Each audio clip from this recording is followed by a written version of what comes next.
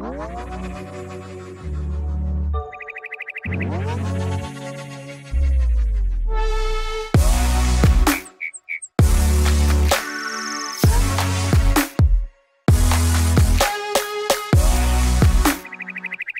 everyone, it's the Crypto Lark, and today we're going to be discussing the Perlin ICO. They are building a robust DAG using the Avalanche Protocol designed for massive scalability. We're going to be breaking down just what the heck all of that means after a massive thank you to all of you for being part of the cryptocurrency community. Your support of the channel makes all the difference, so thank you so much. And you do have to remember, this is not financial advice. This is just a dude talking about cryptocurrencies on the internet. This is an ICO. Do your own due diligence for investing your own money, because there is always a certain amount of inherent risk in investing in any ICO. So please take the time to learn about what you are investing in. Quick note as well, this is not a sponsored review. Just a project that I think is very interesting and you might want some more information about. So just what is Perlin? Well, we have the Perlin ledger, and yeah, this is actually kind of a 2-for-1 with this ICO, because the Perlin ledger is also coming out with a computing layer right from the get-go. But let's talk about the ledger first. The ledger is a high throughput DAG, or a directed acyclic graph. This is sort of a topographical sorting of data made up of nodes with directed edges between earlier nodes and later nodes. This is going to be using the Avalanche consensus for high scalability. Currently, it is running at 1,300 transactions per second. This number will increase as the network grows, with around a 4-second latency. The Avalanche Protocol is one of the key innovations here. This is a leaderless and resource-efficient Byzantine fault tolerance protocol designed for high throughput. Is also meta-stable. Meta-stability originates from the quorum consensus mechanisms typically seen in high availability databases such as the Apache Cassandra database. Data pruning is made easy in the Avalanche protocol.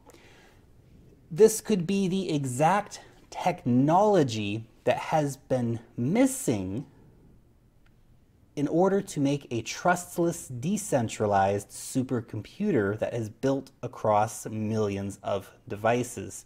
We also have a privacy-preserving layer via SDKs. Smart contracts will support the development of dApps on the ledger. Developers can both write and run smart contracts built on WebAssembly bytecode. Now, the computing layer is a very interesting additional offering to the ledger itself, and it is the first implementation of what can be really a wide-reaching area of use cases for the smart contract enabled DAG ledger. Decentralized cloud computing has been strapped on top of the DAG ledger. This of course allows for the unused computing power around the world from all these underutilized devices, even smartphones, to be freed up. They are aiming to create a paradigm shift in cloud computing. Cryptographically secure proofs will enable the easy purchase of exact limits of RAM and CPU, putting Perlin's offering on par with similar services offered by AWS. Miners in the network will provide the relevant resources for the computing power. Validators will ensure that resources are actually available and handle value transfers via the immutable ledger of pearls. Validators must stake a certain amount of tokens. This will actually lock up a good portion of token, assuming, of course, that there is a good amount of validators in the network. And of course, we have clients on the other side of this buying those computing resources.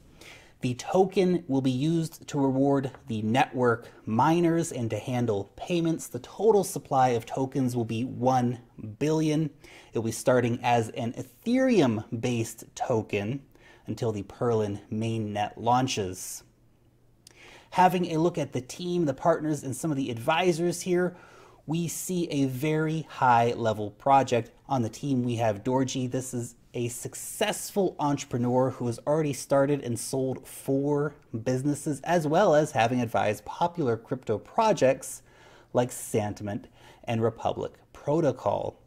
Kenta, both a developer and an entrepreneur, having experience in both distributed technologies and artificial intelligence and machine learning.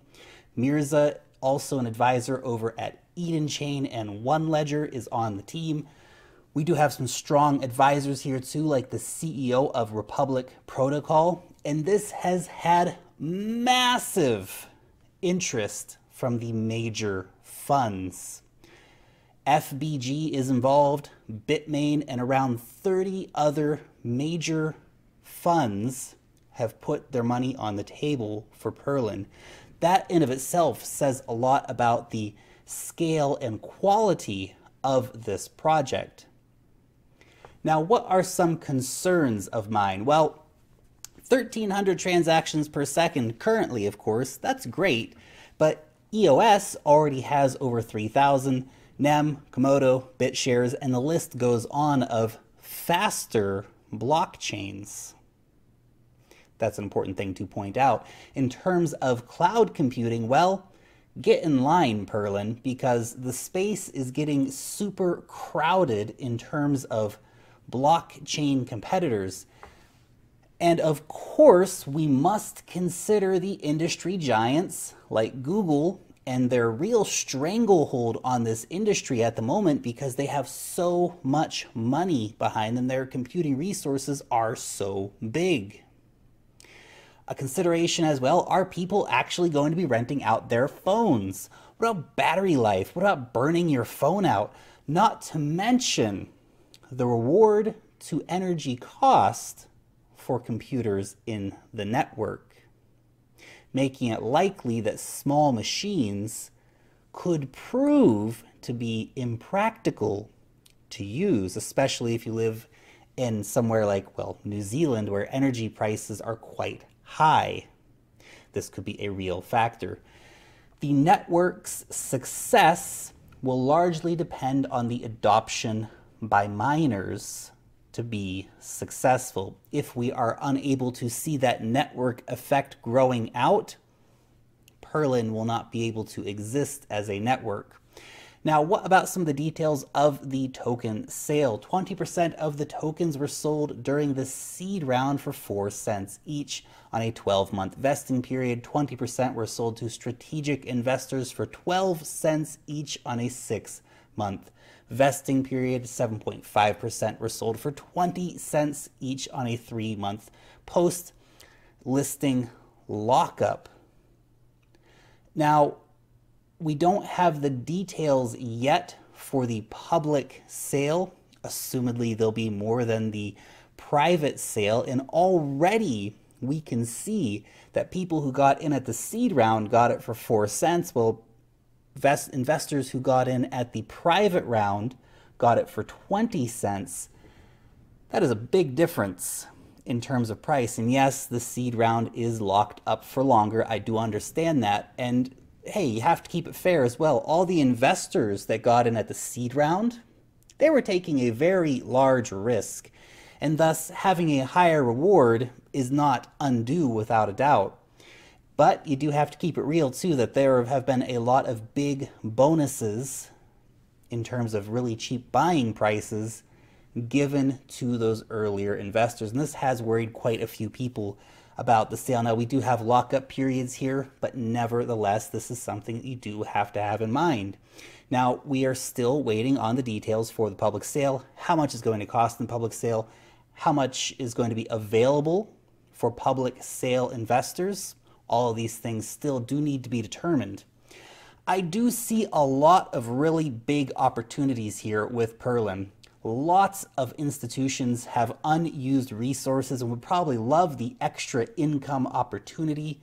Cloud computing is definitely a hot topic at the moment, and seeing that cloud computing layer built on top of the Perlin ledger is a really good first iteration of cutting-edge DAG technology that is bringing in novel technical implementations. So there's a lot to take note of here.